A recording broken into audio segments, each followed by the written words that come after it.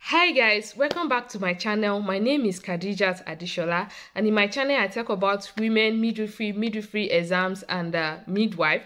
So today I will be talking about one of the skills in midwifery exam, which is management of postpartum hemorrhage.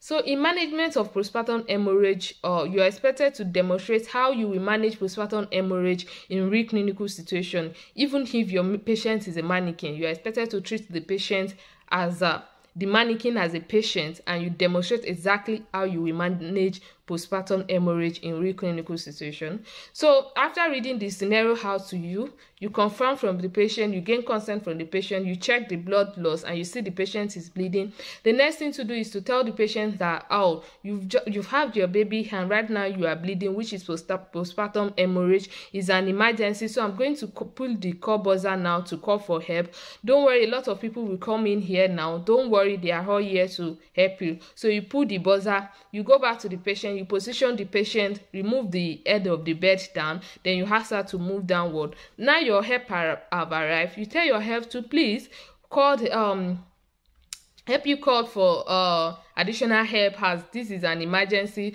So you'll be needing obstetrician, senior midwife, the anesthetic, the porter, and the scribe. So after that, when they come now, you ask them to please help you. Of course, in the exam situation, your examiner will tell you your help are here, what do you need? So the next thing, you please help me put on high flow oxygen. First high flow oxygen, then you titrate according to our oxygen saturation level, then help you check the vital signs, the blood pressure, the pulse, respiration, and our temperature. Then the next thing is to anesthetize to please pull 2 large bore cannulas on both hands and take blood samples to send to the lab for grouping and cross-matching, full blood count, liver and kidney function test, then platelet count level. So after that, you now ask what you will go ahead to empty the bladder. After emptying the bladder, then you continue rubbing the uterus for contraction and also to expel all blood clots, any blood clot that is still remaining inside. So you keep rubbing the uterus while you're telling your helps what to do. So you put it, then you ask what if the patient is still bleeding. Then you ask what type of oxytocin was given during the delivery. If it's oxytocin, 10 international units of oxytocin intramuscularly, you ask your help, can you please repeat another 10 international units of oxytocin? Or can you please check if we have ergometrine, syntocinon, that's oxytocin and ergometrine there. If they have, they should please give intramuscularly. Then ergometrine is 0.5 milligram of ergometrine. You give intramuscularly. If the patient is still bleeding, you please give crystalloid solution, that's normal saline, plus 40 international units of oxytocin in 500 ml of the saline, to be going at the rate of 125 drops per hour. Then after that, you can also repeat that if the bleeding has not stopped. The next thing to do after that is to check, you can give carboprose, 250 microgram of carboprose intramuscularly, and that can be given every 15 minutes on, say, a maximum dose of 8 doses. Then if you still ask, is my patient still bleeding? The patient is still bleeding. Okay, at this point, we'll consider 800 microgram of misoprostol rectally. So you get that, you give. After that, you're okay, is the patient still bleeding? The assessor said patient is still bleeding. Then at this point, you had the anesthetic to please give prescribe 1 gram of tranexamic acid, and that should be given intravenously slowly over 10 minutes. While you continue rubbing the uterus for contraction. The patient is still bleeding. You've given all this oxytocin and the patient is still bleeding. The next thing you're going to do now is to perform bimanual compression of the uterus. You use your non-dominant hand. You put inside the uterus, inside the vagina. Then you locate the posterior fornix of the cervix. And at the posterior fornix, you form a fist there. Then you use your non-dominant hand on the abdomen at this suprapelvic area. You apply pressure to compress the placenta side. You are going to the posterior side because that's where placenta is usually situated, and implanted, then you apply pressure on the placenta side. This point, you will not remove your hand, you keep applying that pressure. Then you ask if the patient is still bleeding. If your assessor said the patient is still bleeding, then you tell the patient, sorry, at this point, you call the patient name, or Lisa, at this point I've tried all we can do at the labor room, so we'll be transferring you to the theater now, where you'll be examined under anesthesia, and if you have any laceration, it will be duly sutured under anesthesia. Then if after that you still continue bleeding, balloon tamponade might be considered for you. If after that you still bleeding, then they might go ahead to perform hysterectomy. Do you consent to me moving you to the theater?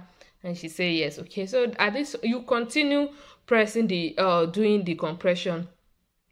Then after that, you ask the assessor, are we in the theater now? So is the bleeding still, is the patient still bleeding? If the patient is still bleeding, you continue the compression again for another 30 seconds. You ask, is the patient at that theater? You explain again what they are going to do for her in the theater. So at this point, we've done that. We've examined to give anesthetic, anything. If there's any laceration, they suture it. If after the laceration, after the suturing of the laceration, she's still bleeding, and at this point you give you do balloon tamponade by the obstetrics or something. They do the balloon tamponade. After that, she's still bleeding, then they will go ahead to do hysterectomy. I'm sure at this point the assessor will say the bleeding has stopped. So after the bleeding has stopped, the next thing for you to do now is to examine the used what's it called, estimate blood loss. Take all linear, use pad and everything, you weigh them, estimate blood loss. Then you take the writing from the scribe, you document at the time the bleeding start, this time the bleeding stop, what drugs you have given, what action you have taken. Then after that, you debrief the woman. You say, okay, so this delivery has usually you had postpartum hemorrhage, but after later I will come back to debrief what happened and what we have done to you with you and your husband. So what plan do you have to for the baby? Do you plan to breastfeed the baby or something? If she says she plans to breastfeed the baby, then you encourage her to breastfeed the baby, as this will aid contraction of the uterus and your baby, and also aid involution. We allow release of oxytocin, which aid contraction of the uterus.